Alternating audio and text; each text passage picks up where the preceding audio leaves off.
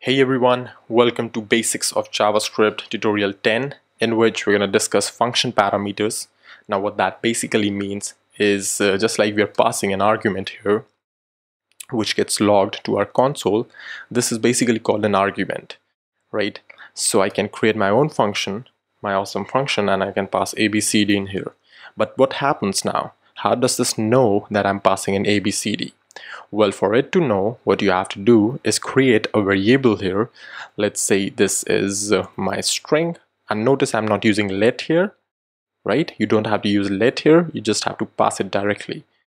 So ABCD gets copied into my string, and now instead of console logging it like this, I can console log my string and I can change it to EFGH and hit save.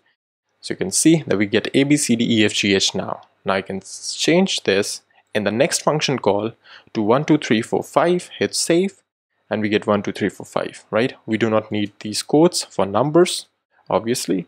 Hit save, and we get it as a number. You can see numbers have a different color in console. So that's to help you, right? So these are called function parameters. What if I want to receive another input? Let's say 1, right? I'm gonna say my string 2 here. Now this could be anything, right? You can name this anything. Now if I want to do it again, I'm gonna console log my string 2, hit save, and actually let me just comment this out for the moment, hit save, and we get ABCDEFGH and 1, right?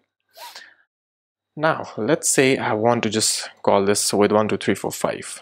What happens now? What should be the output? Well, we're not passing in my string 2, so it should be, well, undefined, right? So if I save it, you see we get 1, ABCDEFGH, 1, 1, 2, 3, 4, 5, and undefined, because in the first call we have this logged as ABCDEFGH, then 1, then 1, 2, 3, 4, 5, and then this is nothing, right? We are not passing it, so it logs undefined. Well, let's say I don't want this undefined. I want, if I'm not passing this, to hold the value of 0. So I'm gonna place it a default value of 0. Hit save, and now you can see that we get ABCDEFGH 1, 1, 2, 3, 4, 5, 0. However, if I wish to pass my custom value here and hit save, you would see that I get my custom value now. So I do not get this default value of 0, but now I get a custom value which I passed. So if you want to set a default value to a parameter, you do it like this, right? However, if you just want to set a custom value, you can just pass it regularly like this.